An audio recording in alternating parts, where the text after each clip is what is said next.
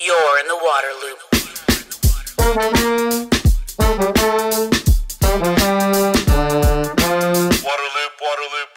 Okay, so this faucet I'm turning on, this is the faucet connected to the rainwater tanks.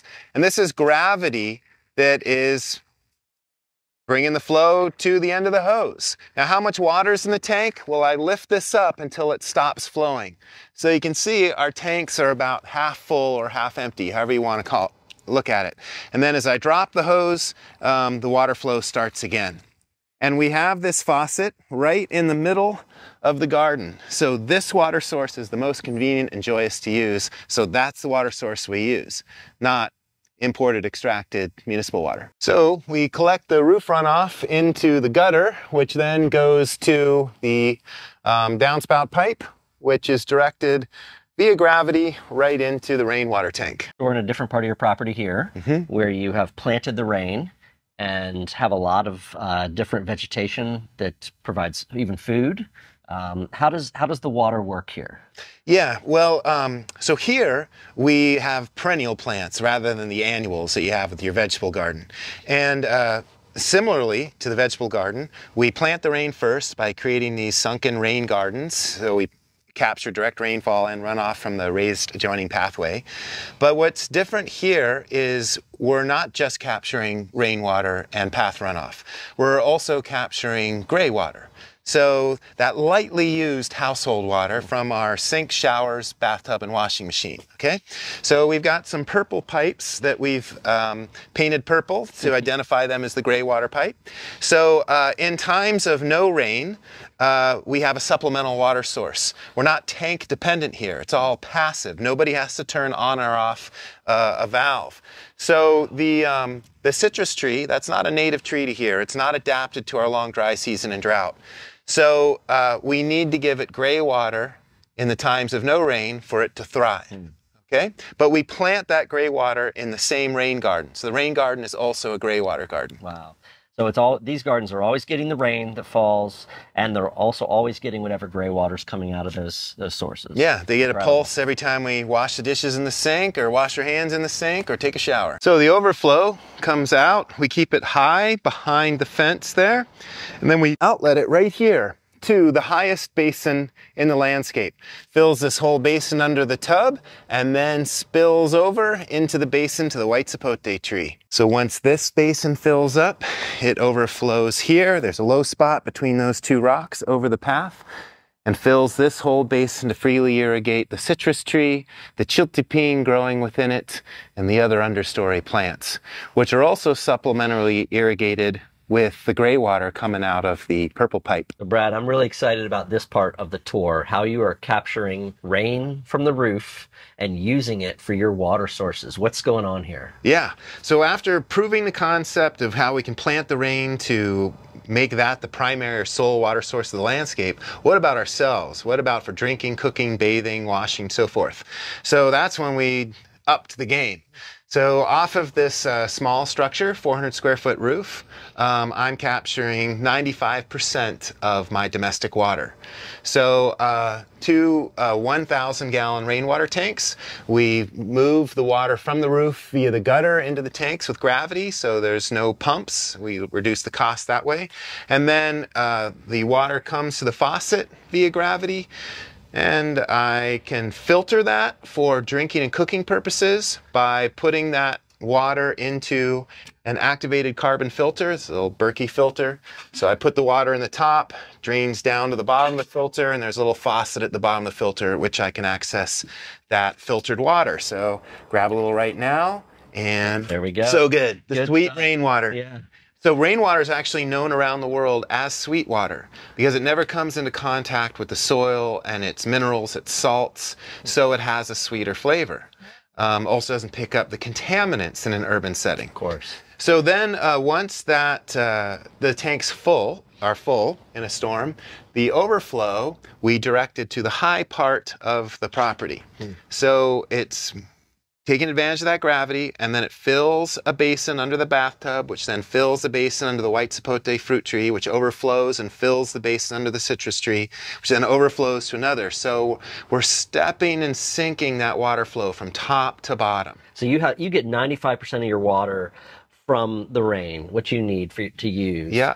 And still there's water going from that when the tanks are full to the landscape and to these other uses. Yeah, and not just to the landscape and those plants. There's still surplus that those plants don't uptake, and that infiltrates to help directly recharge the community aquifer, while we're at the same time helping indirectly recharge the aquifer by not taking water from it, but instead relying primarily on rainwater. Wow. Incredible, incredible. And then that rainwater is used once again. So we looked at the gray water pipes elsewhere in the landscape. So when water goes down the drain, it hits the black pipe, which we direct along the fence line on two sides of the property. And we have multiple outlets watering all the plants along that.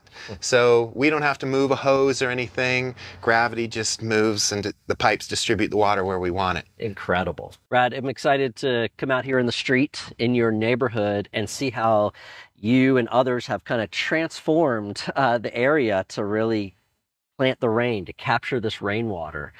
Tell me what's going on here.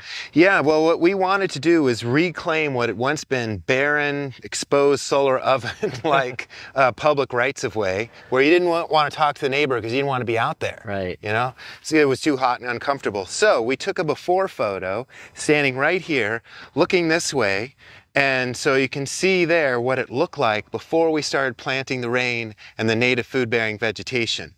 So we then started planting the rain, working here where there was this existing dip in the curb, because there had once been a driveway here.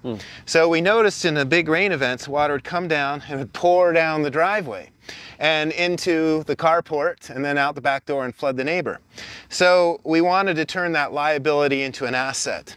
So what we did is we came over here and created a earthen berm armored with some rock that goes all the way back here. So this whole thing fills with water. Wow. This is actually a rain gauge. We get 12-inch depth of water in a really good rain event right there, but it drops down in elevation there, so we get 2-foot depth of water. All that water very rapidly infiltrates, so we don't contribute to mosquitoes. We actually contribute to less mosquitoes because we have this amazing sponge-like soil that rapidly absorbs the water. So it all infiltrates in less than an hour. So there's no puddles for mosquitoes. We don't lose water to evaporation. And all this organic matter is just leaf drop from the plants we planted. We don't rake it up and get it out of here. And when we prune the adjoining vegetation, we cut it up and put it in here as well. So it's all free. So all up and down the street are curb cuts like this that you've been talking about. Yeah, so when we first started by using that existing dip in the curb where there had once been a driveway, that's where we started. You know, that was totally legal. We weren't changing hard infrastructure. But there's so many parts of the neighborhood that don't have the driveway dip access. So that's where we started cutting the curb and to create a water inlet point. So the water comes down the gutter, fills this whole basin up, freely irrigates all that vegetation, and once it's filled, it backs up on itself and the surplus goes to the next basin. So this is a little innovation that we created called a backwater or an eddy basin.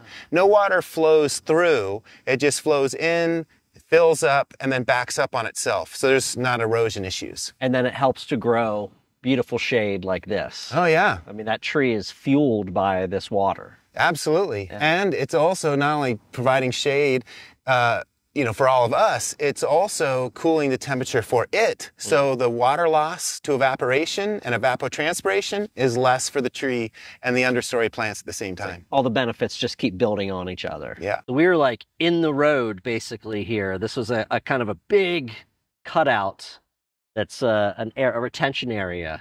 Tell me more about what we're standing in. Yeah, well, we were so successful working along the street, we decided, well, let's take it into the street because we've got these excessively wide streets that are adding to the heat island effect. So we basically pulled the curb out to narrow the street, slow traffic, create more plantable space. Water comes from behind us, flows through, fills this up, and then the surplus spills out the other end. And it's the free irrigation of all this. And look at how much lower we are than the adjoining street. So it's got a huge capacity. Yeah, this big area is going to hold a lot of water. I mean, you can tell right away. You're not going to have tons of outflow. I don't think. It's No. awesome. So this basin, it easily captures well over 10,000 gallons a year of stormwater. Wow. And so this, along with our street side efforts and other in-street efforts, we are, as a neighborhood, in the public right-of-way, in the public commons, we are harvesting over 1 million gallons of stormwater per year that used to just flow out of the neighborhood. Well, Brad, you are a wealth of information about rainwater harvesting, and please let folks know like how they can learn more about this. Yeah, so I strongly recommend they check out the full color editions of my books, Rainwater Harvesting for Drylands and Beyond, which they can get at deep discount direct from me at my website, harvestingrainwater.com. And in addition to that, which shows rainwater, graywater harvesting, stormwater harvesting, they can also check out our neighborhood efforts at neighborhoodforesters.org with all kinds of resources for other neighborhoods to do this, evolve it, expand it, and go forward. Based on what I've seen here on your property and what I've seen around Tucson, I mean, you and this community are leaders in this effort. So I really encourage people to check out those resources. Thank you for this awesome tour. Appreciate it. Yeah, thank you. You're in the water loop.